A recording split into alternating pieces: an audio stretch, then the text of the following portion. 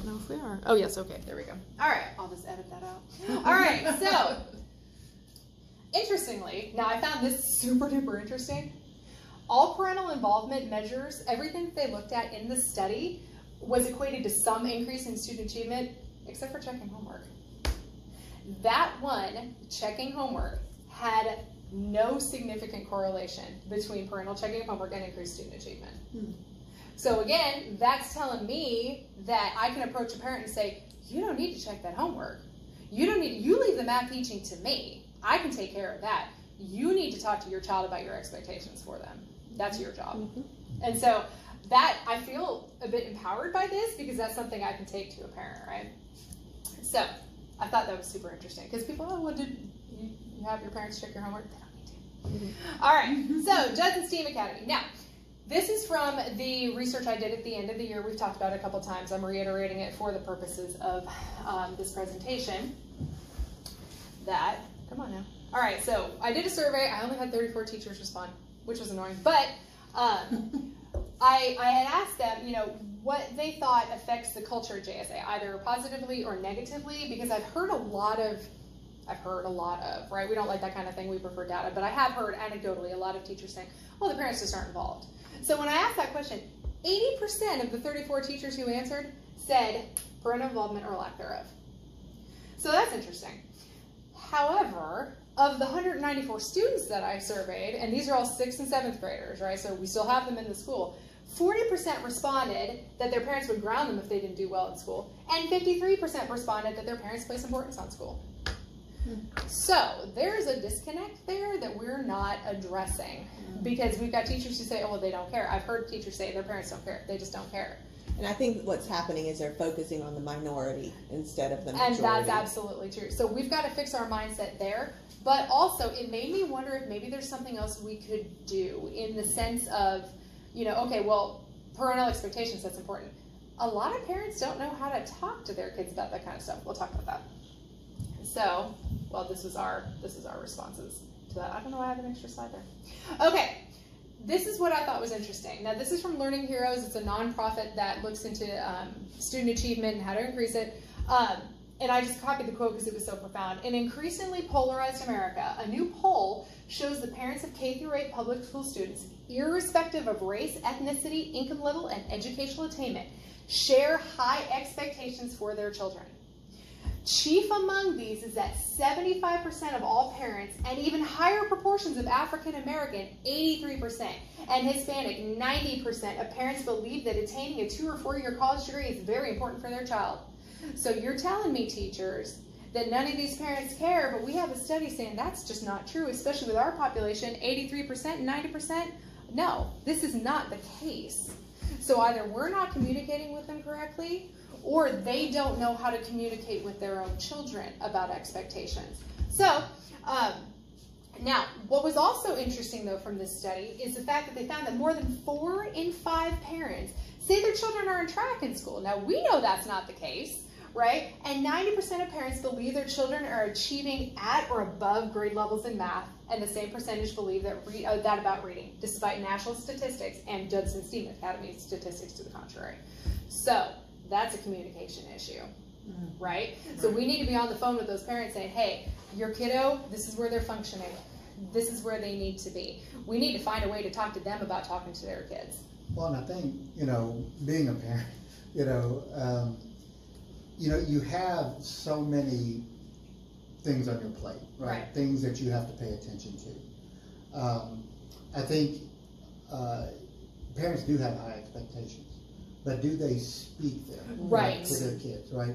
And I think, you know, the other thing of the disconnect between believing that their students are on track and whether their students are on track are having those checks, right? Like at the end of the 6 weeks, are we having a check with the parent and student to say, okay, your student is at a 65 or a 72. Is that your expectation for your child? And those parents, communicating to their child, that is not my expectation. My expectation is for you to have an A or a B I think, registers with that kid. Absolutely, because it's more when it comes from a parent, right? Because then they know that that we've talked to them. Oh, well, your teacher says that you should be functioning at a 73, but you're at a 65. You know, and it doesn't have to be that, and we need to help the parents understand that we're not looking for perfection from every kid. We just want progress, and that's a 5-point improvement for me, you know. And so again, that's the idea of we need to teach the parents how to talk to the kids, and that's going to go with, well, come on now, there we go. All right, so how can this dynamic be changed? How can we team with our parents to create a partnership of achievement? That's what my focus is going to be this year. Actionable items. So you go to the war with the army you have, not the army you might want or wish to have at a later time. So we can sit here and say, well, you know, it'd be great if we had 70% non-ECD like they do in some of the school districts I look at, but that's not us. That's not the army we have. The army we have is 70% ECD. So we've got to work with what we have. So we've started talking about this. Now I took all of these, I took pictures from the training the other day from the sticky notes that were up there. I was like, ooh, I'm going to take this for my presentation. So parental involvement, if that's our silver bullet, what is that going to be? We're doing a lot of it. Blue Devil recognition, calls home, emails, parent surveys, IB showcase. That was a smashing success. Call outs, social media. We've talked about all those. Those are all great. And we'll keep doing that. Now, what I found interesting in some of the research that I had done is that it's not just about parent involvement, it's about specific parent involvement. Because what they found is that wealthier parents engage in school in different ways than parents in poverty will. So, a 2016 study of 14,000 parents suggests that parents in poverty engage in different ways than more affluent parents. What they found is that parents in poverty were 20 percentage points or more less likely to do things like fundraising, volunteering, school committee, attending class events, field trips, blah, blah, blah. What they did find is that a higher percentage of children in poverty always had an adult check that their homework was completed. But we just found out that that's not effective. So interesting, that connection there. It is, and so that's what the research is saying, that that's not effective. It doesn't do any good. So what do we need to do? We need to, again, educate the parents into how they can actively engage. Oh my goodness, this thing. Okay, so focus on helping the parents, right? That's what I feel like needs to be the goal here. One dream, two realities. Yet another study. I read 8,000 of them. Schools should avoid waiting until there is a disciplinary problem to contact parents. Now, I know, you know, when I taught at my previous school, we only had 20 kids. I had the time to call them up and be like, every time Johnny did something perfect, oh, hey, Mom, Johnny did this great. And there are other names to use. Oh, I'm sorry. Bobby, sorry, not singling out anybody. Bobby, sorry, my dad's name was John, so I just went with that. But, just kidding. But you want to do it early enough in the process so that the first call they receive is not the one telling them that their kid is in trouble. I had a student 2 years ago, came to me from Johnston McQueen, handed me his behavioral packet. I said, oh dear, this is going to be fun. I said, no, baby, put that away. We're going to take care of this ourselves. And so I watched him for a day. And I started working with him, and I made him a deal. I said, okay, every time you do something good, raise your hand, don't blurt out, answer a question, blah, blah, blah, I'm going to give you a tick mark. And every time you get a tick mark, that's worth 1 point. If you get 5 points by the end of the day, you get a piece of candy. He ate it up, and within 3 weeks, he was not an issue in my class. And I remember I called his mom, because I was like, okay, I got to get Mom on board with this too. I called Mom, and he had done something, it was something little. I don't even remember. He was very good at math, right? And so I called his mom, and I said, you know, he's really talented in math. And when she had answered the phone, her first response was, oh no, what now? Because she had never, and she told me that she had never gotten a positive school call home.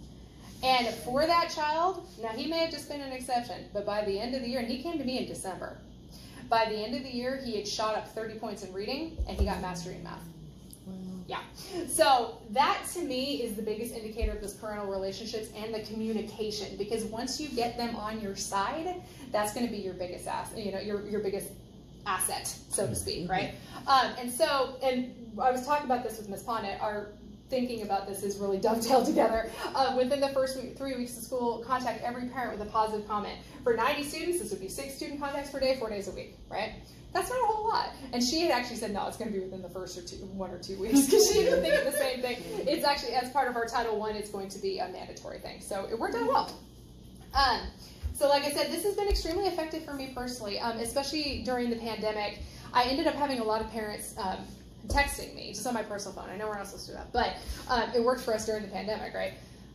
And a lot of those same kids I had this year. And because I had those same kids, all those kids showed progress. Not surprisingly at all, because if they were going to start acting, I'm going to text your mom right now. Oh no, don't do that, Miss Thomas. And I had one kiddo who I've worked really hard building a relationship with. She's never passed a Math Star. She passed this year. Yeah. And so I really feel that's because, I was taking the time to build that relationship with mom, checking in with mom and all that. Awesome. And then this is something that's really been evident to me lately, the idea of unconscious bias. My mother was a school teacher for 26 years. She taught a lot of high power. I mean, she taught in like Miami Beach. Those kids slept on tents, came to school, sleeping on the beach with beach sores and things like that. She taught in high poverty. And yet she still will make comments that make me think she's just not clued in about what's going on. I mentioned, we have high ECD, and it's hard, with the basics with the math, because a lot of times the kids miss it.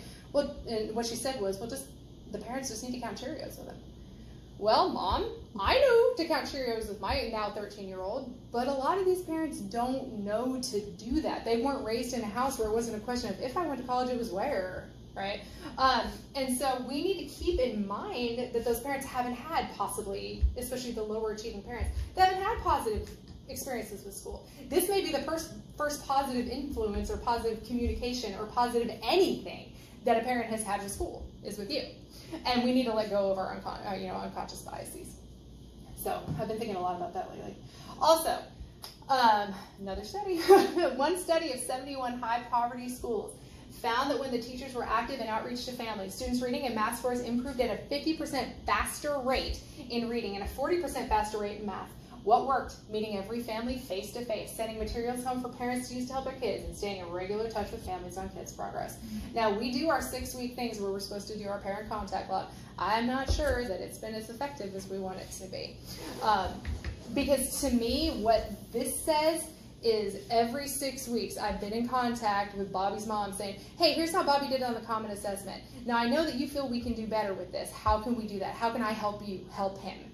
Having that kind of a relationship, because that's what's going to make the difference here. That's the 50% faster improvement in reading, 40% faster improvement in math. That's what that is. It's not just your kid sniffed at me today. Okay, bye, have a good day, So. And it says, too, meeting every parent, every family face to face.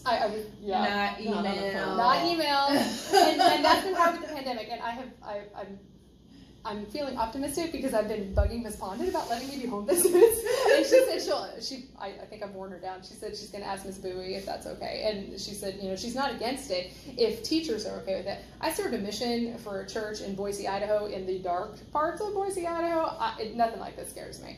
And so I don't have a problem with that. Now everybody's comfortable with Google Meet and Zoom. Right? Yeah. And I think, just having that face-to-face conversation, then you could hit a lot more of your parents, right? Because you're not you're driving They're not all over having the to place. come up to the school. Right. You're There's still that. having that, that rich, For sure. face-to-face. For sure, and that's only going to benefit those kids. Now, is it going to work with 100% of the parents? No. Some of them are going to straight up ignore you. We can't do anything about that, right, outside of our sphere of influence. And some parents may not have the means. They may not have the technology or whatever. Right. They may not. And so that way it may be helpful to be, hey, can I come over, just at 7 o'clock, I just want to bring you some cookies and say hi. Just to have that kind of working relationship, I think is what makes that difference. Because then also... you're a team. Exactly. You're a team, and you need to include them. One time, when I first moved, I taught 5th grade at an elementary here in town, and when I moved, and I did home visits all the time. And then when I moved over here, I was teaching 7th grade ELA, and I didn't think anything of it. I started going to these people's houses. Oh, you won't come, Miss Peary. You won't come. And when I knock, and that made the difference in the world with that parent and with that student. Because then you're a team. Like I said, with that one little girl I had this year who's never passed, if all I had to do was threaten, I'm going to let your mama know what you just said. Oh no, and if I ever had to go through with it, okay, I'll take care of it. And she meant it, and it made a huge difference.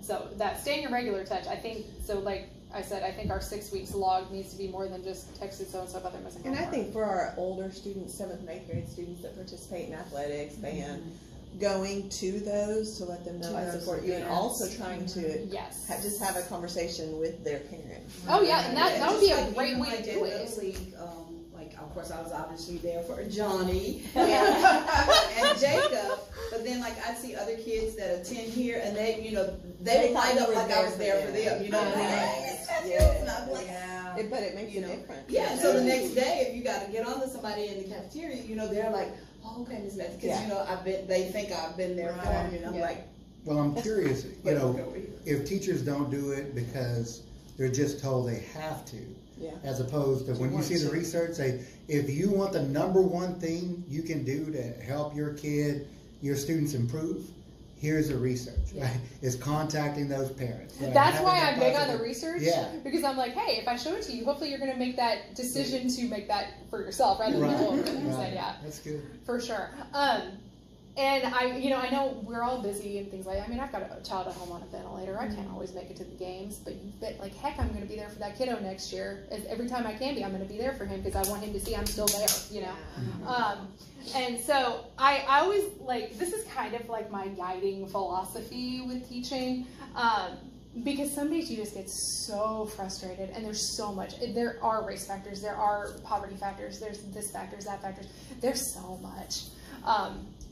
And it's not going to, there's no panacea for it. We're not going to be able to fix everybody, right? But I always come back to the starfish story, you know, where, you know, you got the old man walking on the beach, sees the little boy throwing the starfish back in the water. Well, you can't possibly make a difference here. You got 89 kids who you're trying to get up in math. You can't get all of them.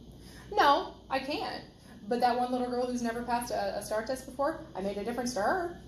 That one little boy who we've been talking about, who we got into algebra, who needs to be in algebra, made a difference to him. And so that's what I think the biggest thing is, and it's not about time. I mean, if you've got it, take it. If you can't do it, then find other ways to do it.